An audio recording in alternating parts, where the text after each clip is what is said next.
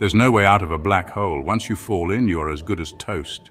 You will be spaghettified, sucked in and dead. Not even light can escape a black hole.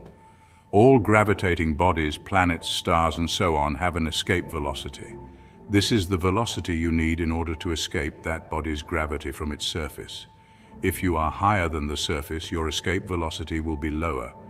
If you are below its surface, then escape velocity doesn't make a lot of sense. A black hole is small enough that its escape velocity is greater than light. In fact, as far as we know, black holes have no surface at all. They are just points called singularities. Instead, they have an imaginary surface around them we call the event horizon. This imaginary surface is where the escape velocity is equal to light speed, the fastest speed anything in the universe can travel. Any closer to the black hole and the escape velocity is more than that. It makes sense that if nothing can go faster than light and the escape velocity is greater than that, then naturally you can't escape. Here on Earth, escape velocities apply to things that are in free fall, not experiencing any other forces. What if you are experiencing a force? Imagine a space elevator. It takes you up as slow or fast as it wants out into space. Eventually, if you want to stay in space, you'll have to exceed the escape velocity, but only the escape velocity up there in space, not the one down here on Earth. So why can't you use the same approach to escape a black hole? Just use an elevator or a rope to get above the event horizon and rocket away.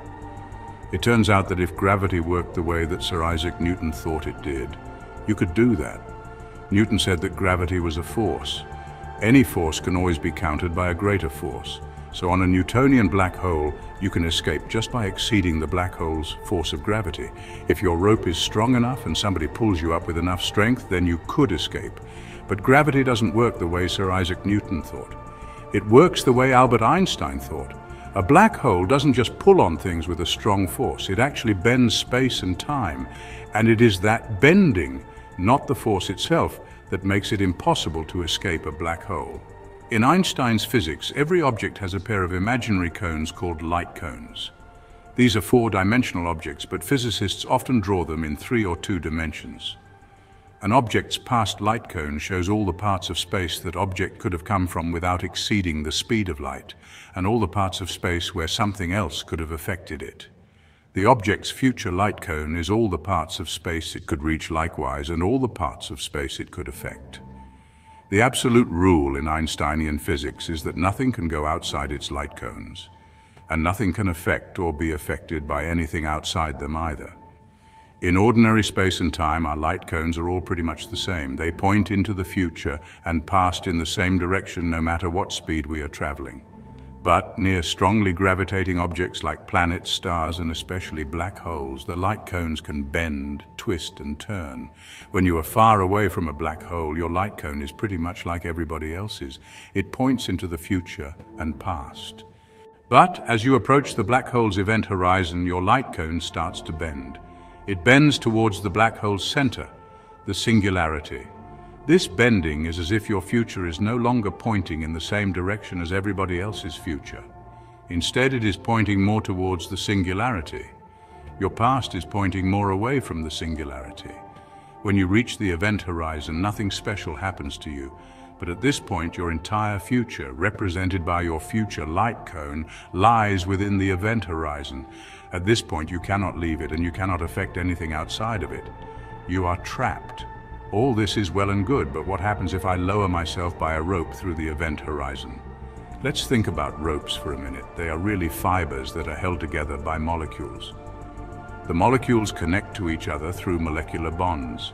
Those bonds are electromagnetic, so when you say pull on a rope, what happens is you start a wave of molecules pulling on one another down the rope with electromagnetic forces. The wave travels down the rope to the other end, and anything attached to that will be pulled with it. At least that's what happens ordinarily. With a black hole, you would see a very different result. One of the effects of black holes is that for somebody watching from far away, anything happening nearer to the event horizon would appear to be slower than normal. Time itself is slowed down. In fact, time keeps slowing down until, at the event horizon, it appears to stop completely. So when you pull on the rope and set off that wave of molecules tugging on one another, the wave moves slower and slower. By the time the wave hits the event horizon, it has stopped completely. You will never see anybody inside the horizon receive your tug. For the person inside the event horizon on the other end, things are a little different. They do receive the tug, but it has a different effect than intended. Instead of pulling them out of the black hole, it only slows their descent into it. The amount of slowing it can do depends on the person's future light cone. It can delay the inevitable, but it can't pull them so much that they start to exit their light cone. Since that light cone is entirely inside the event horizon, they will never move back towards the surface. To do so would be like moving back in time for them. The same is true of any attempt to escape a black hole from inside the event horizon. Even a rocket capable of approaching near to the speed of light will be insufficient. It turns out that black holes don't just suck things in with incredible force. Rather, they change the causal nature of reality. Light cones are how causality is transmitted from past to future. Anything inside the light cone of another thing has a causal relationship, causes in the past light cone and effects in the future. For somebody falling into a black hole, all things in the entire past and future of the universe end up in their past light cone before they reach the singularity. It is as if, for them, the entire universe is in their past. It is done from the Big Bang to heat death. Only the singularity is in the future. What happens after that, nobody knows. Would you jump into the black hole and find out what is inside of it?